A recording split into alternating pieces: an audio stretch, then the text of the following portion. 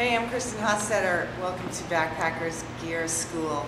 I want to show you a couple things about choosing the right size sleeping bag.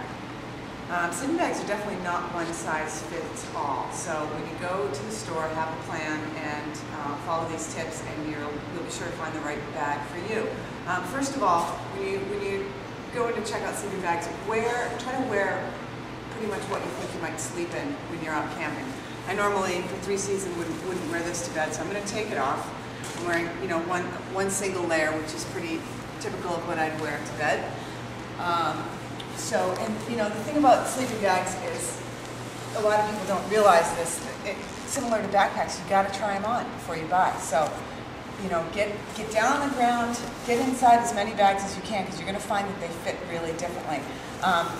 This bag, this Sierra Designs bag, actually has pad straps along the bottom that keeps the pad securely attached to the bag so you're not rolling off. Some other big Agnes bags have a pad sleeve. If you're looking at a bag that has that feature, make sure that you actually attach a pad. That way you're going to get the right size volume. You're going to get the real feel of the bag as you're trying it on. So crawl inside as many bags as you can. Get a sense of length and volume.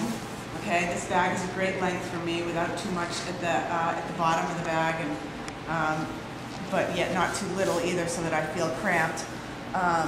And let's see. Here's one thing that I always do when I'm checking out bags: zippers. I mean, there are zippers that snag left and right all the time, and then there's zippers that run smooth. So check the zipper out. Run it back and forth a few times. Take it on a couple test drives. This one's actually really pretty smooth. So I'm going to zip it all the way up, hunker down inside the bag, get my head inside the hood, and start cinching things down to make sure that I like the seal around the neck, and to make sure that I can operate the drawstrings easily, to make sure the Velcro doesn't scratch my cheek, stuff like that.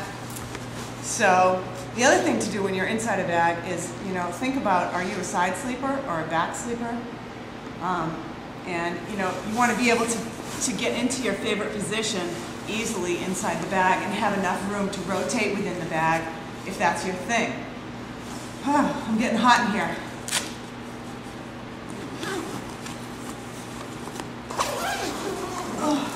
So those are a couple tips for sizing and choosing the right sleeping bag.